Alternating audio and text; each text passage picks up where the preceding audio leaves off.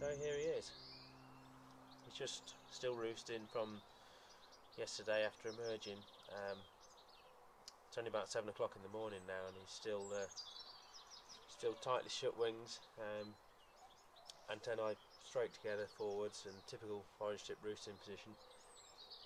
And what an amazing thing! He's still here in the garden after almost a year of going through all those different life cycles, and finally he's emerged as this fantastic, incredibly beautiful male orange tip. Of course, it was amazing to actually watch him emerge yesterday and find him again in the garden after I'd given up on him flying for the day. Thought he'd gone to roost. I came back out to check on him later on, and I flushed him off the honesty as I was walking past. So yeah, he had a bit of a nectar on the flowers yesterday, but the weather's not looking too fantastic today. It's quite grey, overcast. It's probably due to rain, so he might even still stay here today.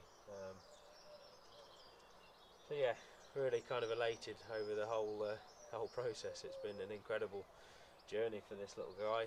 Obviously, he went from only about 6-7 metres that way at the start of his life as a little egg on one of the garlic mustards I planted about 14 months ago, and now here he is, full adult male. Hopefully the weather's going to pick up in the next few days and he can go off and find a mate and play his part in the orange tip role and help to reintroduce the colony back down the bottom of the garden again. So anyway, thanks very much for watching.